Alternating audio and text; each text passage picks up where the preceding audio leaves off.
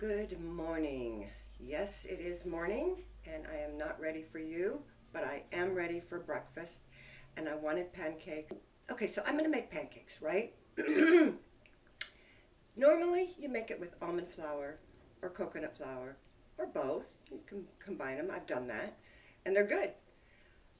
But I came across a recipe from KETOPig.com, and they have a recipe that combines the coconut flour with cream cheese, and I thought, wow, that would be a great, like, fat bomb pancake, because it's got all the good fat in there, whereas the other flour pancakes, they're not so high in fat, and so it doesn't make the greatest high-fat breakfast meal.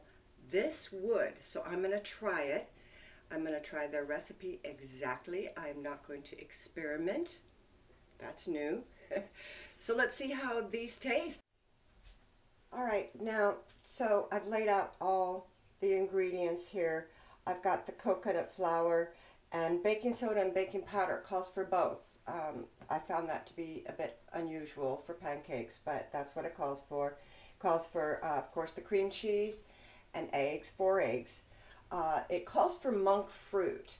I typically use Swerve as my sweetener of choice, but I am actually going to follow this to a T and use monk fruit in this recipe. I also, for maple syrup, have the monk fruit syrup blend that I got from Amazon. I believe you could get that at other places online, but that's where I got that. And some vanilla. So that's really all the ingredients that are going to go into this.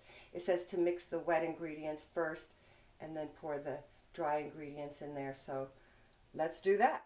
All right, so I've cut off my head here. See my mouth.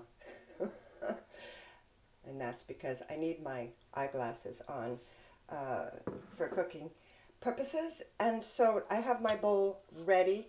I actually softened the cream cheese a little bit, got it at room temperature. That's because it's going to make it easier to blend everything in here, to stir it up. So I'm going to put in 4 ounces of the cream cheese. And I'm going to crack the eggs in here, and that's because we're doing the wet ingredients first.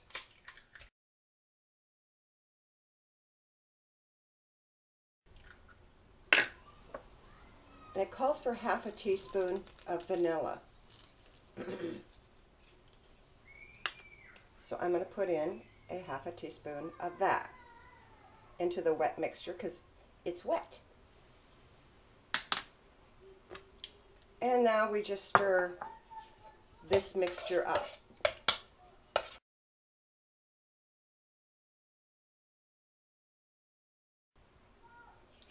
Okay, that doesn't stir so well with a spoon, as I have discovered.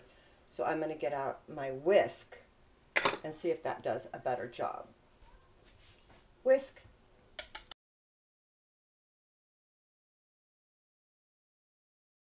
Okay, so the whisk helps, but unfortunately, when you're dealing with cream cheese, I think I need to use a hand mixer to blend this because it's just lumpy as heck. I was going to say lumpy as hell, but I didn't. Oh, I just did. I said I was going to get out my hand mixer, and I decided to get out my electric whisker. So that's what I'm using.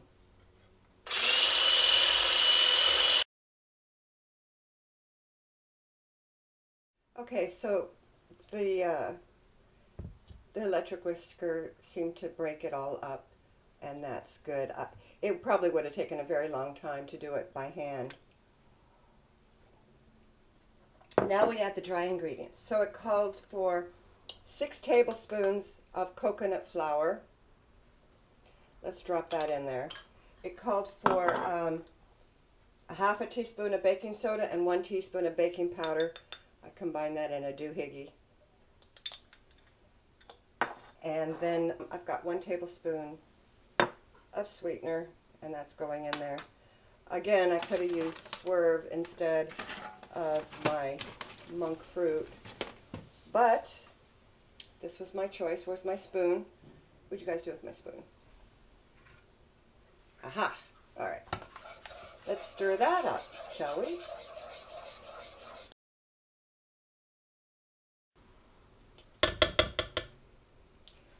It's a little lumpy. I'm going to use the whisker.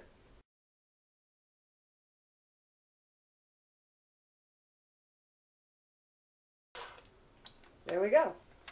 I have to tell you though, the one thing about the keto diet is since I started cooking, I made sure to have all the cool kitchen gadgets. You know, just invest in your kitchen gadgets, because if you're doing cooking, I'm telling you, it's worth it to have all the gadgets. Okay, I think we're ready to go. I've got everything in there, ba-bum, and let's start cooking. Well, I've let the pan get really hot,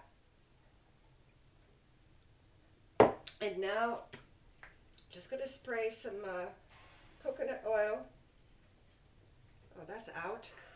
Do I have any almond oil? Okay. Let's try almond oil.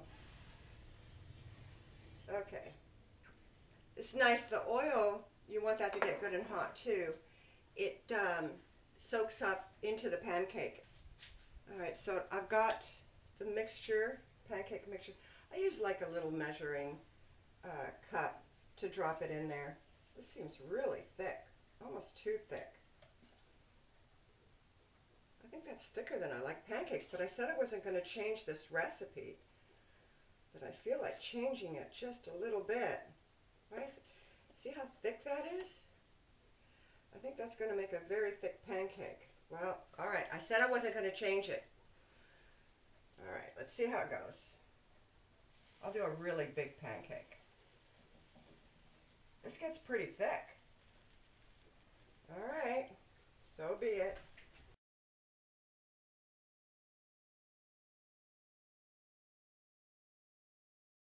Well, I checked.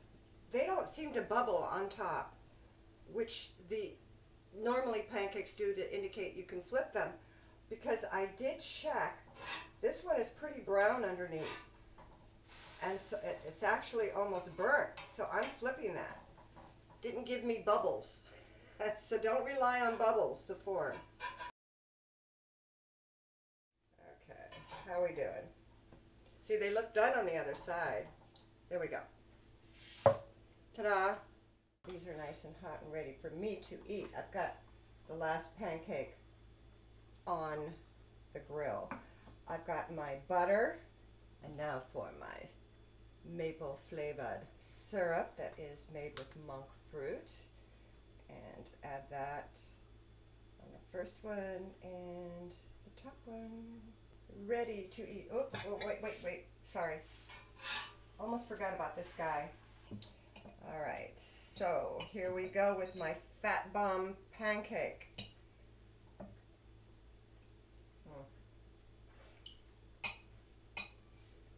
Oh my. Oh my. I think you guys are going to like this. I'm talking with my mouth full. You guys, you will like this. The other thing that, if you like to add flavor, I have like banana extract, and I often add these into my pancakes for that banana taste, since we can't have bananas on the keto diet. I mean, that's good in the mixture if you like that flavor in your pancakes, but these are very good. I like them a lot, and they are fluffy. Fluffy pancakes. What can be better? Alright, well, try this, guys. It's high fat. Gotta turn that off. It's high fat, and so that makes it a really good breakfast all by itself. Alright, enjoy.